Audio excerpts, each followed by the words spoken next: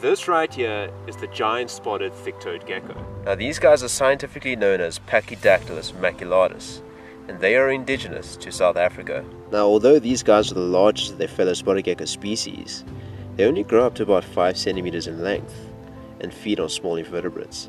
And what you can see him doing right here is he's pretty much just putting on a little threat display saying, hey buddy, I'm big, I'm bad, you don't want to mess with me. But to me, he just looks absolutely adorable. Now this species is pretty abundant. All you got to do is go flip some rocks in the wilderness, and there you go.